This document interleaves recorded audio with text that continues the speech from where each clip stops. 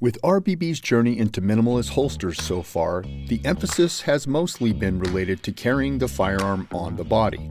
But in this episode, we will be discussing some off-body carry strategies, as well as an update on the brands of trigger guard holsters that are up for the job. So join us as we dig a little deeper into trigger guards and minimalist holsters. Greetings and welcome back to RBB. If you're new here, consider subscribing so you don't miss a thing.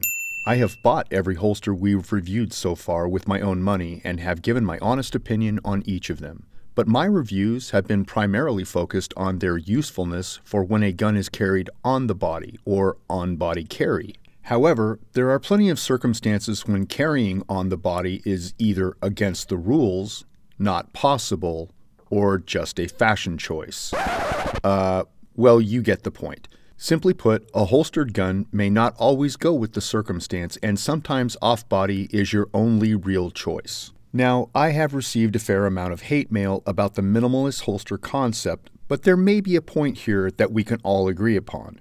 When you carry a loaded gun in an unstructured bag or case for self-defense, having the trigger guard covered by an item that can also be used as a holster when needed is a good piece of kit to have around. And this really is where a minimalist holster shines over most others. The ability of these little wonders to be useful as a simple trigger guard holster for on-body carry, as well as being a trigger guard cover for off-body situations, is significant if you understand a few key points. So to begin with, and as stated in previous videos, a trigger guard holster is not a gun lock. It should never be used with the intent to keep unauthorized or incompetent hands from controlling a gun. They are only intended to protect the trigger against having a foreign object make its way into contact with the trigger, thereby inadvertently causing the gun to fire. Has this ever happened? Why, yes, it has, more than once. So as the old saying goes, if it's predictable, it's preventable. The next point to consider is that this cover needs cordage that can attach to an anchor point. This is for two reasons.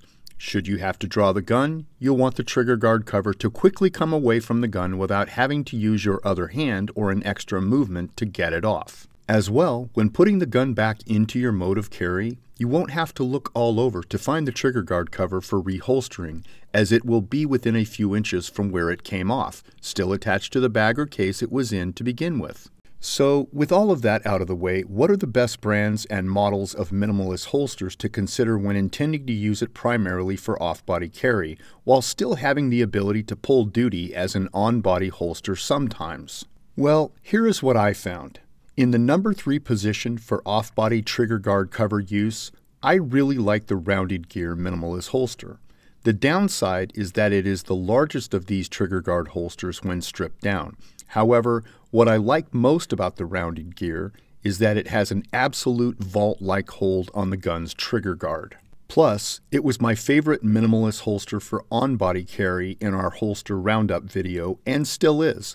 I wear this holster on body most days and have not been disappointed once. So, if your off-body mode of carry allows for a little more size in a trigger guard cover, the Rounded Gear Minimalist is a fine choice.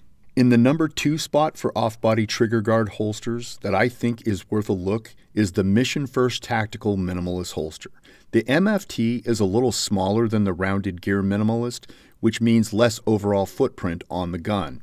I have already reviewed the MFT Minimalist for on-body carry, but it's a solid contender for off-body use as well. However, adding a belt clip or a claw to the MFT, in case you want to carry on-body later, does create a little more girth in the gun and holster system that might annoy some.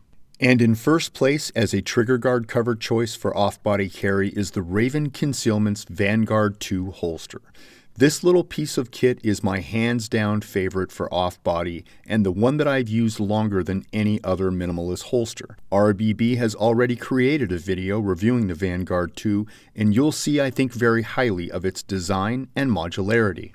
Most obviously, it is capable of being stripped down to being a simple trigger guard cover. In this mode, the Vanguard 2 has a solid hold on the gun's trigger guard, even without the need for tension screws. Moreover, adding a belt clip or ulti-clip attachment as a just-in-case for the possibility of carrying a gun in the belt line doesn't add much bulk at all.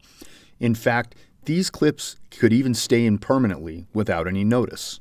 If given a choice, though, where consequences are neutral, I would still recommend an armed citizen to carry on their person, as this allows for the most overall control of the gun as well as the quickest accessibility. If you have any questions or comments, leave them down below. Thanks for watching, and we'll catch you right back here next time on Ranges, Backstops, and Burns.